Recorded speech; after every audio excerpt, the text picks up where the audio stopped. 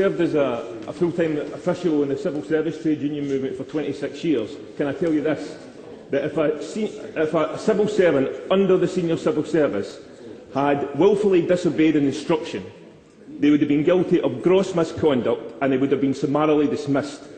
Can the Home Secretary tell us, if the matter is as clear-cut as she suggests, why is Brodie Clark not facing the same sanction? Because a proper process is being undertaken. Further investigation is taking place by Dave Wood to ascertain the full extent of what happened.